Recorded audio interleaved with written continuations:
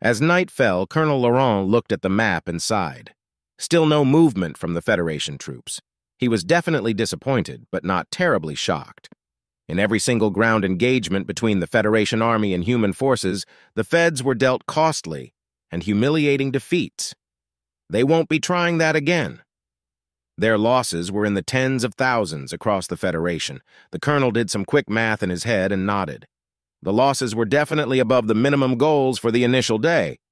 The Feds lost a measurable portion of their ground forces, enough that massing troops would be difficult if they wanted to retain enough men for their defense.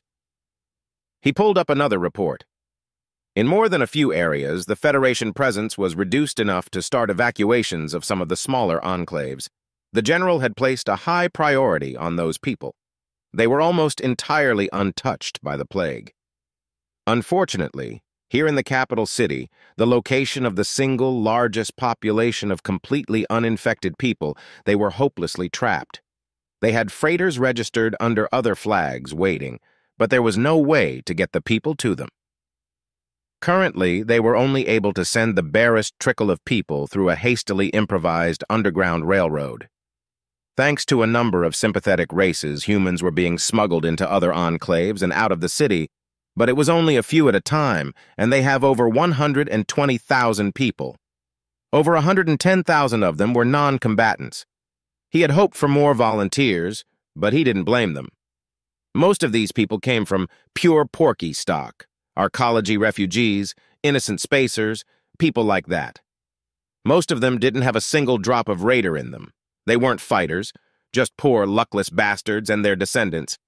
They had been kicked around and stepped on by everyone, Raider, Terran, and Confederacy alike. They wanted no part of this, and he didn't fault them one bit. He felt terribly bad for them. After everything, they managed to find a home, a place to build a future, and what happens? Another fucking Yellowstone kicks them right in the balls. He wasn't able to protect them before, but by God, he was going to do it now. He was going to get as many of them as he could out of this death trap. There was a quiet beep as an encoded text came in. It was from his Piper, out in the fringes of the solar system. A battleship task force just entered the system. Fuck, it was the Ascension. The Ascension was an elite ship with a blooded and experienced crew. Among its numerous achievements was causing significant damage to a Sovngarde battle group to the point she forced them to retreat with losses. There was only one reason why it was here. It was renowned for its accuracy. Bombardment. They were going to obliterate them from space. Fuck. They were actually perform orbital bombardment on the capital city. They were dead. A battleship's beam weapons could easily completely vaporize a building, and at full power it could wipe out a city block. There was no way that there wouldn't be extensive civilian casualties. He picked up a radio. He summoned Major Giel, leader of his combat engineers. He then typed out a hyperspace message for the Piper to send to General Morgan. He included a personal message saying goodbye. This was it for him. He wasn't overly concerned for himself. He wasn't a young man when Yellowstone happened, and the nearly annual surgeries and treatments were becoming more extensive and painful every year. He had cheated death enough, but some of the men and women under his command, they had barely begun to live. They had so much ahead of them, only for it to be erased in less than a millisecond from orbit. He looked at the map carefully. Did they dig in and hope for the best? Or do they try to engage the Federation forces in the government district? He smiled grimly. He wasn't going out hiding in a hole like some rat. He and his men would perform one final raid. Hopefully they won't be so eager to vaporize non-human neighborhoods, and while their defeat was assured, they would at least take some of those bastards along with them. He sat down and started to draw up a plan of battle. As he was planning his glorious demise, one of the volunteers walked in. It was Vera, one of the people they had appointed a commander of one horde of irregulars or another. "All irregular forces have reported in, sir," she said as she stood at attention. "All present or accounted for." "Very good," he said with a smile. Vera was a good young woman and took both her responsibilities and the situation very seriously. In fact, she had inquired about joining the real army. Unbeknownst to her, he had already started the paperwork. "The police are still manning the barricades, sir. More people than ever have taken the walk and let themselves be detained," she said, making a face of disapproval. Colonel Laurent smiled sadly. "Either take your chances in a detention camp, or take your chances here, huh?" he said. "They might be the smart ones." "Sir?" "The battleship Ascension just entered the system," the colonel said in a matter-of-fact voice. "Tell me, what does that mean?" Vera looked up pensively. "Are they fortifying the system after you know Raylesh and Zarin?" "But they already have more than enough ships here to keep out our hastily armed freighters," the colonel replied. "Why else?" "If it isn't system defense, then—" Vera gasped. "They aren't going to bombard us, are they?" she asked in terror. "That is my belief, yes. The Ascension is renowned for the accuracy of its guns. There is only one reason to bring that ship here. They are going to take us out from space. The Ascension's gunners are accurate enough to hit a single building or a single intersection from orbit." "What are we going to do?" Vera asked. "Well, Vera," the colonel said, "we are going to die." Vera's lip quivered, but that was her only reaction. "The only question is how we are going to die," the colonel said. "Do we dig in and hope for the best and then engage the invading forces with whoever is left, or do we take the fight to them? We will lose, but at least they can't hit us from orbit once we engage the enemy. I'm opting for the latter. I will not die hiding like a porky. I'm going to die with my boots on and my rifle in my hand." I'm with you, sir," Vera said, her lips still quivering slightly. "No, child," the colonel said gently. "You are going to live, you and all of the irregulars. But we can help." "No, you can't," the colonel said sadly. "Most of you will die in the first quarter mile. The rest will likely die in the next. The only reason I would send you forth would be as decoys, and this time I'm not doing that. No, this time I'm doing this my way, not the general's. You take the irregulars and have them protect the civilians.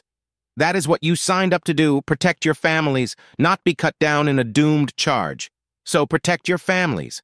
I'm entrusting you with this," he said as he handed her an ancient radio handset and a notebook. "In this book are all of the contacts for the various Enclave leaders who are helping us. You've met a lot of them, but not all. You can use the handset to keep in touch with us tomorrow, but do not let them capture it. Press this button hard and throw it if it looks like you're going to get caught." "But I want to stand with you, sir." "In war, you don't get to do what you want, Vera," the colonel chuckled. "You follow your orders, and your orders are to take this and coordinate the escape. You are one of the best of the irregulars, and everyone respects you. Your job is not to die, it's to lead. Oh, and take this," the colonel said as he walked over to the wall and picked up his saber assault rifle. "Sir, I couldn't. This weapon has seen me safe through the Sol Wars and beyond," he said as he handed it to her. "I know you know how to use it, yes?" "Only in video games," she said hesitantly. "Close enough," he smiled. "I would rather it live on in your hands than wind up in some division's trophy case," he smiled. He handed her his ammo pouches. "There is enough ammunition in there to both last you the whole war and get some practice in." He laughed. "What are you going to use?" "This," he said as he took her AK. "The Terrans defeated us with this trash," he laughed. "If it beat us, then it will beat them now." "Now, sit down," the colonel said firmly. "We don't have a lot of time, and there is much we must cover." Roughly an hour later, Colonel Laurent was sitting at a table with his officers. "So that's the situation, my friends," he said. "Fuck," the silver-haired woman muttered. "Well put," the colonel laughed. "If we are going to go out, I say we do if fighting."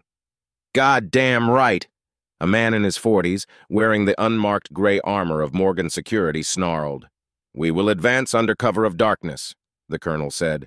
"If we follow these approach routes, we should evade notice for at least most of the way. Our scanner camos should provide concealment as long as we can avoid the cameras. Hopefully enough of us will be able to reach the opponent to inflict casualties. And we should draw the Ascension's fire away from the Enclave," another said. "With any luck," the colonel replied. "Just in case, how are the shelters, Major Giel?" A grubby-looking man wearing just a stained jumpsuit gave him an unhappy look. "We've been reinforcing the metro stops and the sub-levels of the theater, but there is only so much you can do with construction foam and wire, sir. Against a normal attack, they are great. Against a fucking battleship? They might survive a near miss or a low-power shot, but a direct hit from their main gun, no way. Is there anywhere that is safe? The colonel asked. If the Ascension wants something gone, it's gone, Major Gill replied. However, the Cambridge Road metro station is the deepest, and the tunnels themselves go even deeper. They are a good escape route for the civvies if things go to shit. But isn't there a risk of electrocution? You are thinking about our subway lines back home, the major replied. The feds just have passive maglev rails. The trains themselves have small reactors and induce a field as they travel. The rails are just blocks of coils. Sensors will also automatically shut down traffic if someone is in there, so we can use them as escape tunnels if we absolutely have to. Sounds good, the colonel replied. That being said, the major continued, we can't pack 120,000 into those tunnels. 1, they would suffocate, and 2, they will be trapped. There is only one way to go once they get in there. We might as well be marching them right into a concentration camp. So they get blown to hell or they get infected, the colonel said grimly. Wonderful. Perhaps not, Major Pascal, the silver-haired woman said. There are enough humans on this planet to justify a camp here. Nobody on this planet is infected as far as we know. Would you be willing to bet your family that the feds will do that? The Morgan security officer growled. Those fuckers want us gone. We are leaving the Enclave, the colonel said after a few moments. That is the best thing we can do for them. As far as the rest, we just have to tell them what we know and let them decide. We will support them as best as we can. Captain Stewart. Sir, the Morgan security officer replied. Take the Morgan security forces and support the civilians and the irregulars. Sir? Captain Stewart asked unhappily. The people here are going to need help. You will provide it. Do whatever you can. Yes, sir. Miss Walker, the colonel said, looking towards a woman lounging against the wall next to a long black case embossed with the word Carallax in imperial script. Sir? I'm detaching you from my command. Kill. Yes, sir, the woman said with a smile. She took the case and departed. Excuse me, Colonel? Vera asked as she entered the colonel's office, interrupting his preparations. I'm rather busy, Vera, he said, looking up from his map. He raised his eyebrows suspiciously. Behind Vera were a rather odd group of humans. They ranged from a leather-clad punk to a rather preppy-looking young woman. And just who have you brought into my headquarters? I think we can help after all, Vera said triumphantly. You want to get to the government district, right? You disclosed our plans? The colonel asked, quite annoyed. Perhaps he misjudged her after all. He would be taking back his rifle, or at least finding someone actually suitable to bear it. I did, Vera said, but for very good reason, sir. These people are the best human hackers in the city, therefore the best hackers on the planet. They can get you there undetected. They can? The colonel asked. Yeah, the leather-clad young man replied. Spoofing city cameras and sensors is easy money. We can get you past them. How, exactly? There are literally millions of cameras, sensors, and the like in this city, the preppy young woman said. Far too many to go to a single control point.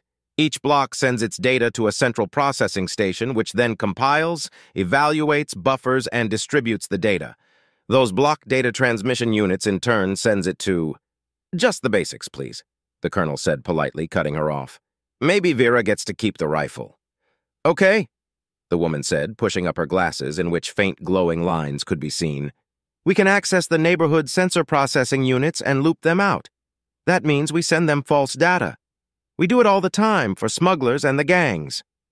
And you can do that for us? No problem, the leather-clad young man said with a grin. The colonel looked over at Vera and smiled. I didn't know you associated with these sorts of people, Vera, the colonel said with a twinkle in his eye. I don't... Not really, Vera said sheepishly, but I know someone who knows someone. Ah, the colonel smiled. Say no more. He turned to the hackers. How long will it take for you to hack in or whatever it is that you do? We are ready to go, the young woman said. But don't you have to log in or something? Nah, the young man replied. We gotta physically access the nodes. We're coming with you. Are you certain? The colonel asked. You know this is going to be very dangerous. Oh, please, the preppy woman scoffed. Getting shot is way better than what can happen to us if we fuck up other jobs. We leave within the hour, the colonel said. He looked over at Vera and smiled. She grinned back. A little later that night, Fed Trooper G.Y. Jaron leaned against the side of an APC as he played with his phone. "Hey!" his companion snapped from a nearby fighting position. "At least pretend that you are on watch, please." "Why?" he replied, not looking up from his game. "I don't even know why we are out here. There are a couple of miles of cameras, sensors, and drones between us and them, and that's not counting our own stuff." "Yeah, but it's the Forsaken," the other trooper said, nervously wiping his flat snout. "You know what they've done in other places, right?" "Forsaken?" G.Y. Jaron scoffed. "They can call themselves whatever fancy name they want, but they are still fucking Porkies." "Fine Porkies, then," his fellow trooper snapped. "The Porkies have been kicking our asses across the whole Federation. All of our stuff hasn't done shit."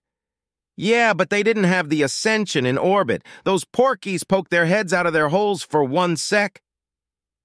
"Wait," the other trooper hissed urgently, his snout twitching. "I smell." Federation Trooper G.Y. Jaron's phone fell from his hand as a plasma-jacketed tungsten needle blew his head apart. His companion pressed himself into the pavement as countless rays of light ripped the air apart just over his head. He heard the captain yelling something. He turned just in time to see the captain and his command APC be vaporized in a flash of light. People were running, screaming, blowing apart. He heard Sergeant VKK bellowing something. He looked that way hopefully. Sergeant V. Cake would know what to Sergeant V. Cake exploded too, ripped completely in half by one of those ungodly streaks of light. Everything was so loud. He couldn't hear anything and partially blinded by whatever those unholy bolts were. He couldn't see much. He didn't know what to do. This wasn't anything like training. Oh, creators, it was so loud. Something else exploded. He wasn't sure what. He didn't know what to do. He looked around for a sergeant or an officer, but he couldn't see anyone. Everyone was dying. Nobody was yelling orders anymore. They were just screaming. Some people were trying to fight, to shoot back, but they were literally being torn apart by those beams, their deflectors just giving off an anemic little blue flash. He pressed himself down tighter against the ground. Instinctively, he started trying to dig, his short claws scraping against the concrete. It wasn't fair. They weren't trained for this. What was he supposed to do? He prayed for someone, anyone, to tell him what to do. The APC beside him started to be ripped apart by thousands of those bolts in almost a solid stream of blinding white fire. He screamed in agony and, dropping his needler, covered his ears from the noise, the impossibly loud crack from each bolt overlapping to create a deafening scream. It sounded like rage. Then silence. Almost as deafening as the unholy noise. He could hear nothing but a dull buzzing in his ears. His eyes, blinded by the glare, could only make out the dim glows of fires and shadows moving among them. Humans! He curled up into a ball as he watched the wraith-like forms stalk through his camp. There was the occasional flash, sometimes preceded by desperate begging. Then even that ended. Forever later, he heard the sonic booms of fighters tearing through the sky above him, and heard the distinctive sound of heavy blaster fire and more of that unholy screaming from the human weapons as the fighters engaged the humans somewhere nearby. Suddenly, he saw something explode above him. Then, something else exploded. The fighters. How? How were their soldiers able to do that? Now that his hearing had recovered somewhat, he could hear sounds of weapons fire in the distance all around. They must be attacking everyone, everywhere. How? How could they do that? How did they get here? The night was instantly turned into day as a huge beam of light shot down from the sky with an unholy, deafening roar like the wrath of his people's ancient gods. Then another bolt from heaven fell, and another. "How in the hells did they get here undetected?" a general yelled, pounding the table with his claw. "We don't know, sir," another officer said miserably. "One moment, everything looked normal, and the next they were everywhere." "And those abyss-touched maniacs are too close for effective orbital engagement," a naval officer said calmly. "We have hit what we can, but we can't do anything else without risking hitting our own people." There was a beep as another area of the map displayed on the holoscreen in front of them turned red. "Damn it!" the general yelled and turned to the naval officer. "Where are your damned fighters?" "What do you want?" the officer replied. "Fighters or bombardment? You can't have both, sir. At least they can't shoot down the Ascension, at least we think they can't. The general cursed as another one of the red areas turned black. Well, what in the void are we supposed to do then? The general yelled. Have you tried, I don't know, fighting them? Get out! Abyss, take you! Get out! The general shouted, lunging at the naval officer. Gladly, sir, the officer replied with a smirk. Admiral Koo had the right idea, the officer thought as he straightened his uniform on the way out. With any luck, he could get fired, too. Fuck! Tawny, the preppy hacker, quietly cursed. What? Colonel Laurent, crouched behind some rubble, asked. We lost Hack 0R, the leather jacket guy. That last orbital strike got him. Pascal, the colonel said sadly. Oh, yeah, sorry, dude, Tawny said. So what are you two doing back there? The colonel asked as he viewed his combat map.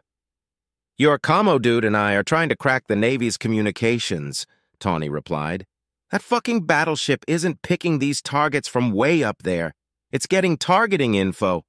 We crack that, she said as she flashed him an evil grin. And we can send it targets. The colonel chuckled. If we can do that just once, I will die a happy man. What's this with you and dying, man? Tawny replied. I swear you have been picking out your fucking flowers since before we started. Isn't it obvious, child? Not to me it isn't, Tawny laughed. When the Reaper comes, I'm kicking him in the balls or giving him a blowy. Whichever works. The colonel just smiled and shook his head. Time to call in the big guns, Tawny said as she let forth a frustrated sigh. The big guns? Colonel Laurent asked. Yeah, I'm going to summon Diacon, one of the hacker gods. The communications operator looked up. Isn't he in jail for child porn? Tawny laughed. No, some kid toucher is in jail. Fed Intel has this super hacker, goes by the handle The Spider. When the Spider gets on you, you're got. Diacon was getting ready to blackmail that pedo, and when the Spider came knocking, they had just enough time to frame that loser. He got arrested for crimes against the state, and Diacon went dark.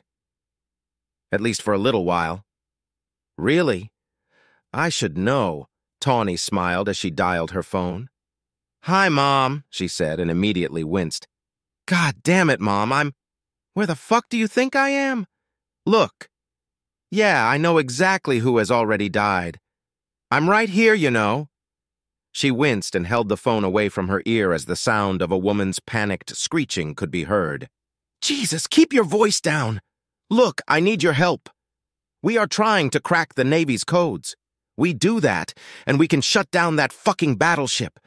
And maybe your precious little angel won't get turned into a smudge like Hacks 0R, and maybe light up Fed Intel while we are at it.